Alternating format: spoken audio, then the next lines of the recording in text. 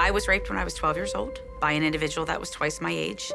What most people don't understand about crime victims is that they just want to be heard. They want to know that their rights matter. Right now, we have a significant imbalance in Pennsylvania when it comes to the rights of the accused versus the rights of the victims. Marsy's law will ensure that victims' rights are never trampled upon again. Crime victims' rights will be enshrined in our Constitution, the very fabric of our values. Crime victims in Pennsylvania deserve equal rights. It's time for Marsy's law.